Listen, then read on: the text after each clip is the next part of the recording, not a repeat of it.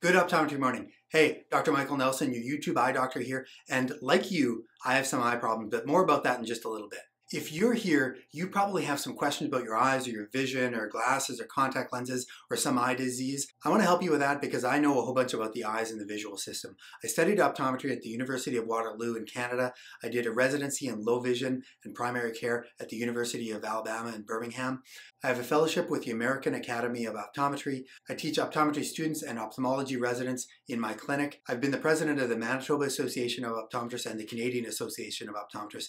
My wife's an optometrist, and together we've started 2 optometry practices from scratch. But me knowing a whole bunch about eye care is not the reason why I started this channel. So I've started this channel because I'm an eye doctor with some eye problems. So I have some of the obvious stuff, like I'm nearsighted astigmatism, I have presbyopia, but I've also had some unusual things. I've had cataract surgery, I've had macular edema, I've had vitritis and iritis, I've had injections behind my eye and inside my eye.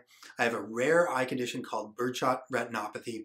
I've had vitreous detachment, floaters, epiretinal membranes. I wear glasses and contact lenses, I have dry eye, and there's probably a few other things that I'm forgetting. So just like you, I've had some problem with my eyes and my vision. But the difference between you and me is that I know a whole bunch about the eyes, and even then I've had to research some of my conditions. So my goal here at Good Optometry Morning is to use my personal experience and my knowledge about vision and the eyes to help you understand your eyesight and your vision better. And so I'm happy to be your YouTube eye doctor, so make sure you hit the subscribe button because I know you want to know more about your eyes and your vision. And with that, have a great optometry day.